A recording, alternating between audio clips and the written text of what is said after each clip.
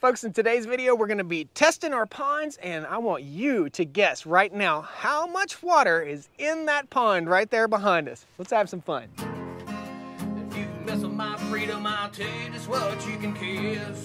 That's right. Hey guys, welcome back to the Stoney Ridge Farm. This video is brought to you in part by our friends at Natural Waterscapes.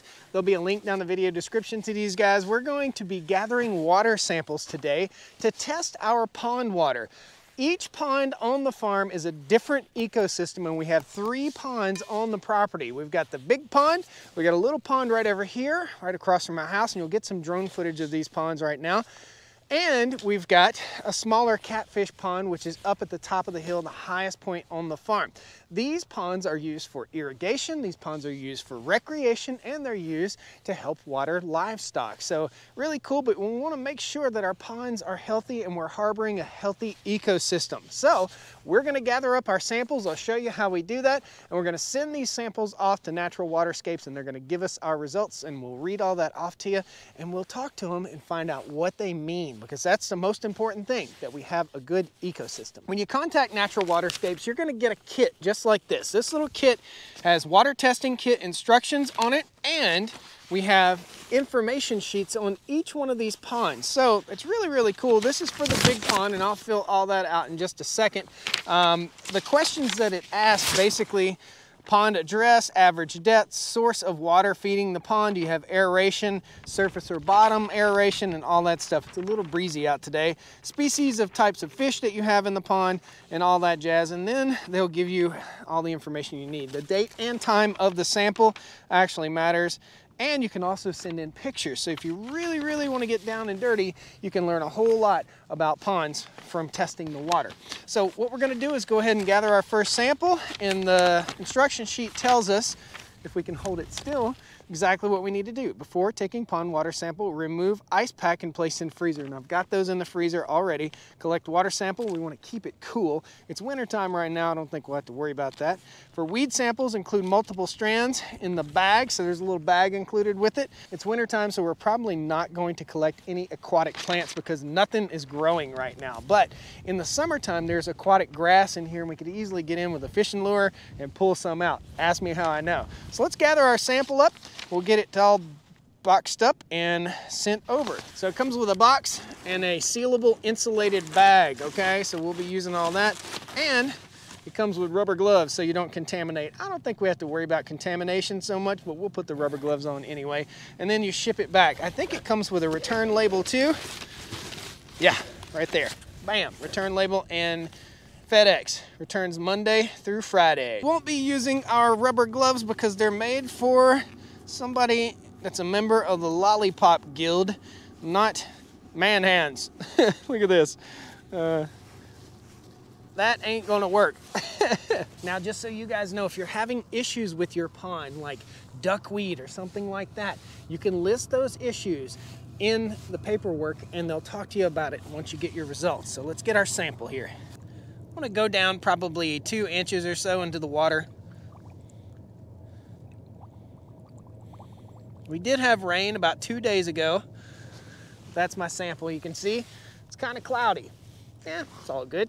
Pop the lid on, nice and tight, and we're going to head up to the other 3 ponds, and we'll see you guys once we get our results, and we'll also read over the paperwork, because there's only one pond that really has an issue, and it's this one, and it likes to grow duckweed. On to the next pond, which isn't very far. This pond has aeration.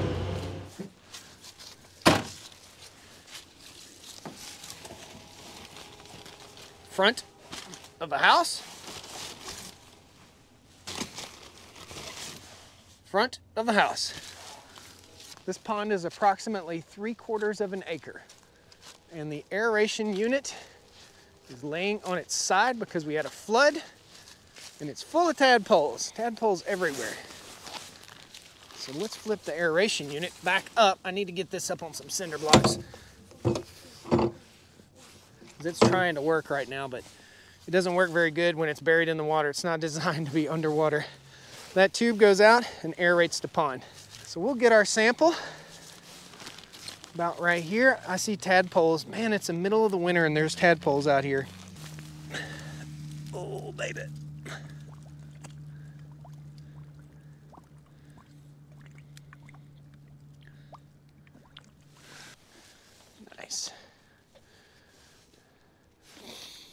front of the house. There we go. Contact. Beautiful sunset tonight on the farm. Ready for spring, guys. So the next pond is about a half a mile away. It's at the highest point on the farm. I dug this pond myself, and it's again an agricultural pond for irrigation, and it's a catfish pond. We have a great habitat for catfish in there, and I built some places where catfish can spawn, and they're actually making babies, which is pretty awesome. So I put 25 catfish in there, and there's probably 150 in there now, but we have an otter problem. So we've got an otter that keeps coming up and eating the big catfish, which are supposed to be for me to eat.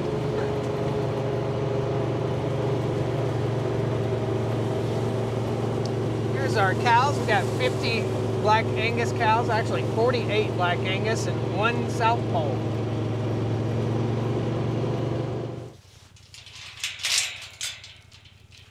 Come on, buddy, you're too tight. Oh. That doesn't mean you're getting let out. Don't even think about it, kids. This is called a stay gate. It's made to hold your gate in place when you go through. Really cool. Just drops a little foot.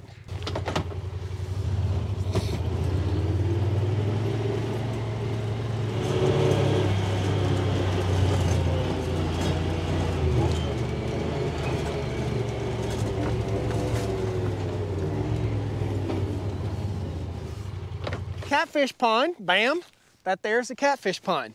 It's approximately a half an acre. It's not very big, but this was a spot on the farm that really needed some attention. There was a gully right here, and this pond is 14, 15 feet deep in the middle. There was a gully over here, and you see there's cow manure around. This is the only pond that cows have had access to, so I'm interested to see if that will make any difference in the bacteria levels if we get a report on that. Again, probably about a half an acre. We'll get this sample, and we'll see you guys when the samples come back. The results are in, guys. Oh my goodness. I cannot believe Natural Waterscapes has sent so much information here. It's feeding me with a fire hose. I had no idea about a lot of this information. Now it's gonna get a little bit nerdy right here. I'm gonna kind of read off some stuff, and I'm not real big on reading through stuff on camera. So we'll try and get you some pond footage while we're reading this stuff. So we got 3 reports. 3 reports, 1, 2, 3. There's 2 in here and 1 in here. This is almost a 15-page report here. Let me see, how many pages is this? 9 pages. So there's a lot of information. I'm getting ready to feed you with a fire hose. These are just the results of the other ponds. And we're standing out here in front of what I call the big pond. And that's the results of the big pond right there. This is the way they work.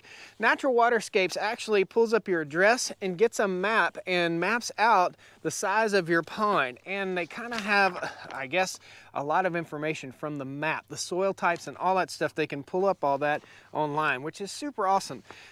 Some of the stuff that we need to know here is the pH. So I'm going to read off some of this stuff. pH is a measure of the acidity or basicity of the water. Water is considered a neutral pH of 7, and ideal pH range in your pond is 6 to 8.5, okay? That being said, our big pond, which we're sitting right here beside, has a pH of 6.9, which is within range, okay? Now, nitrates, okay, we're skipping ahead here. Hardness, total hardness, and I think that's calcium carbonate. Total hardness measures dissolved calcium and magnesium minerals in the pond water. This is crucial for fish health, and fish can absorb these minerals from the water directly or through food. A total hardness level of higher than 75 is preferred for maintaining pH stability and promoting fish health. What do we have in our results? We have total hardness of 24.1 milligrams per liter, and what we're looking for is 50 milligrams per liter. So we're in the low department.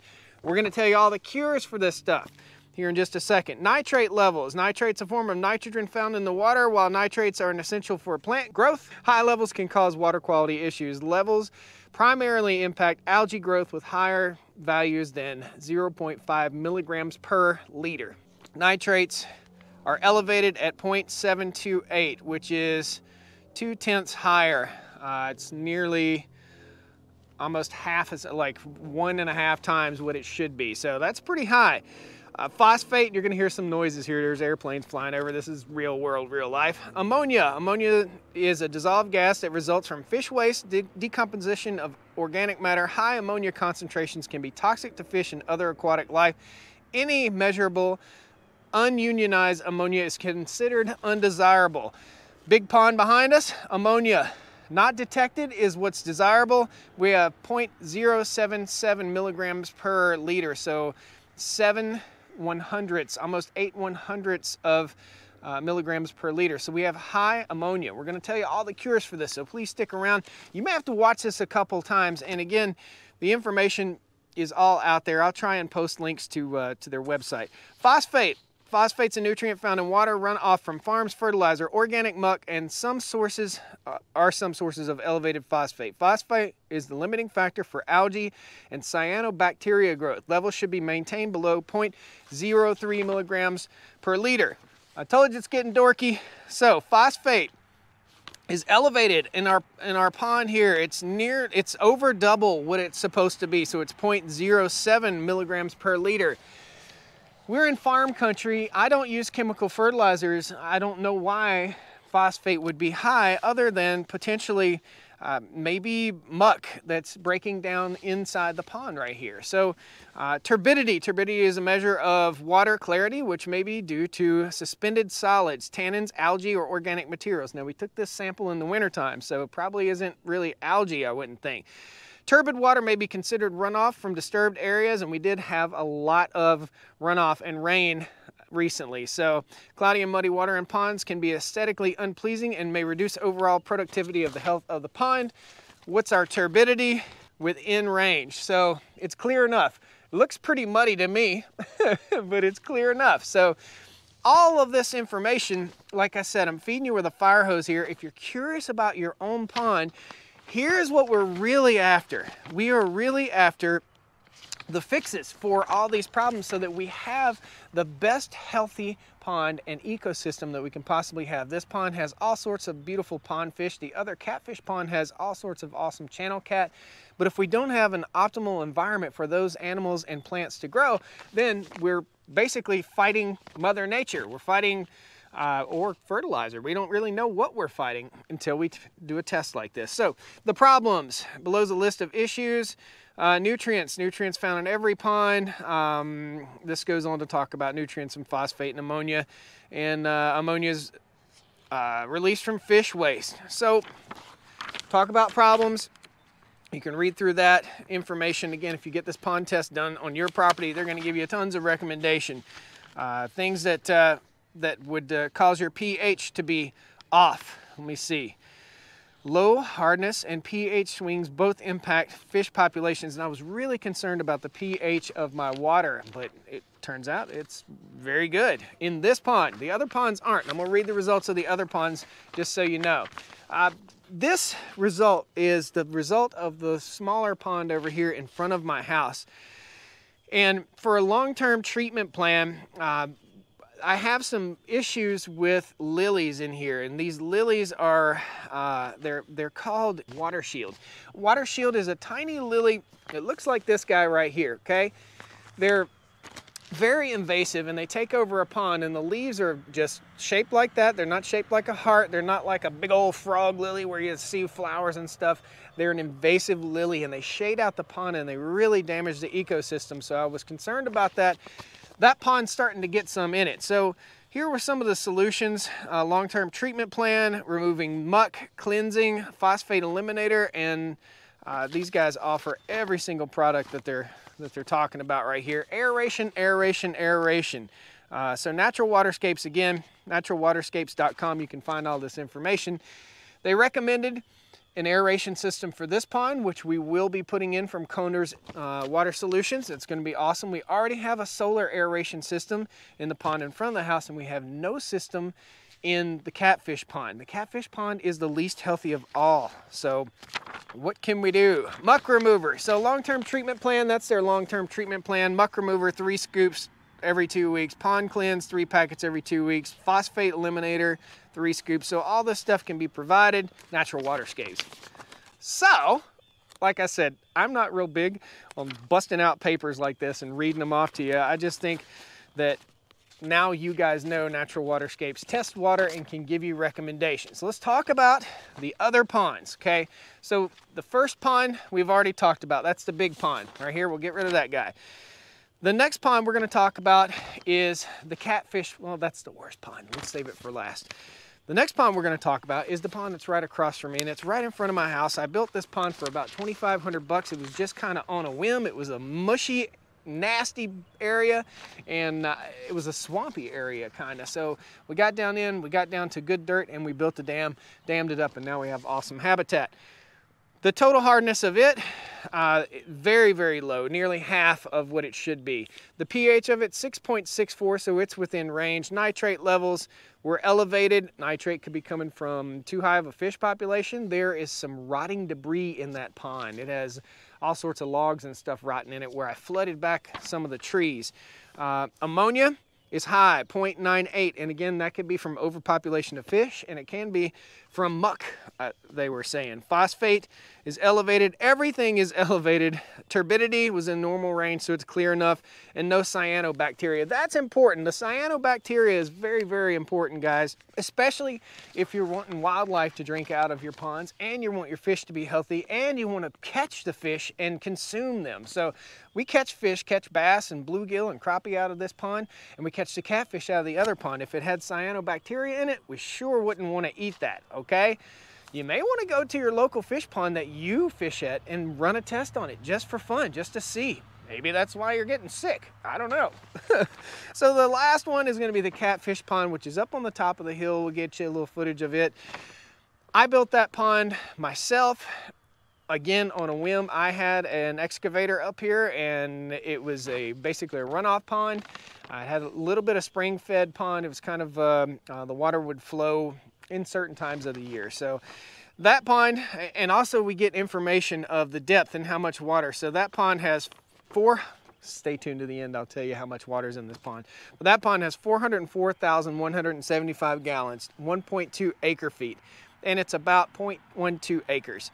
So again, my water quality, my pH was 6.44, which is low, but within range. So I anticipated the pH being low in everything. Total hardness is about the same as the pond right here. So maybe it's a new pond thing. This was 1961. This was 2021. And the other one was 2022. So it could be just the age of the pond. Ammonia levels, not detected, is normal. I've got ammonia in the upper pond. There's no fertilizer anywhere around that pond. There is, however, the cows have access to that pond. So that could be a reason for heightened ammonia levels. Turbidity, it was elevated. The cows had just been grazing over there in that area, and that's the only waterway that the cows have access to. So maybe I need to limit that access just a little bit. No cyanobacteria, so our animals are healthy. How much water is in that pond? Let's talk about it. Surface area is 1.31 acres, 57,048 square feet. The perimeter is 1,022 feet, so I guess if I walked it 5 times, I'd walk a mile. The max depth is 8 feet, average depth is about 5 feet. Estimated water volume, here it is, 2,139,300 gallons of water right here in this pond. That is absolutely amazing. Millions and millions of gallons of water. I have seen this pond running over the dam all the way across the dam. That's a lot of water, guys. Well, I hope today's video helped you guys out. If you need any more information, I'll post a link down there in the video description for you. We'll probably do some pond treatments. Again, we have an aeration system we're going to be putting in here, so stay tuned. Be sure you subscribe to the channel. And I'd love to have you back here on the First Generation Farm here on the Stoney Ridge. Take care, guys.